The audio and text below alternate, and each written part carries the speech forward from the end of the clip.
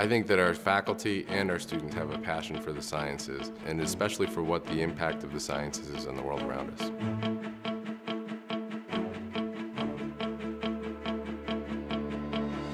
Our field is a living and breathing science. Molecular and cell biology is currently going through a revolution. As we get more technologies that allow us, for example, to sequence our entire genome.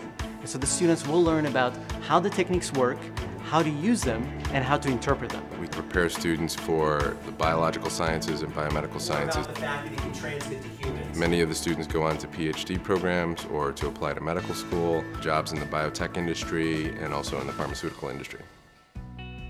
In our laboratories, we have several PCR machines, or thermocyclers, that allow us to amplify our DNA of interest, measure in exquisite detail the amount of the gene that we are studying.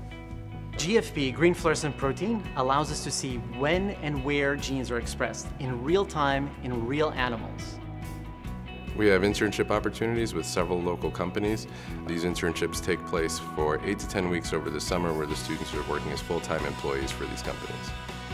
They have the opportunity to take some courses with our medical school to get their feet wet in the medical program without being involved in a medical school setting. My research here is on studying the function of microRNA in neurodegenerative diseases like Alzheimer's and Huntington's. I'm going to start my PhD program in the fall and continue with my research. I hope to go into industry, like pharmaceutical research and development, work on curing something.